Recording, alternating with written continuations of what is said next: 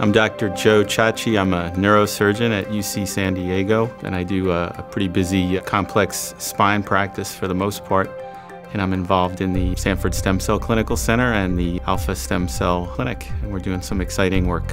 One of the biggest limitations that we've faced so far in operating and treating patients with neurologic diseases and injuries is that there's a very, very little ability that's natural in a normal age person to regenerate injury to the brain or the spinal cord. And so anything that we can do and anything that we can work on that can advance that regenerative process is very exciting and also very necessary. One of the things that's unique about the Alpha Stem Cell Clinic and the Sanford Stem Cell Clinical Center is that we have groups of experts that are the same people who are designing the projects and the trials and designing the treatments, and then taking that directly to the clinic and using it to treat patients.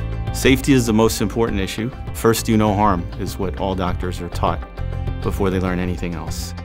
And so to establish the safety of something novel, something first in human, something that's never been done, is probably the most important thing that we can do. We have to prove that it's safe to do this type of treatment before we can even think about what the benefits are going to be down the road.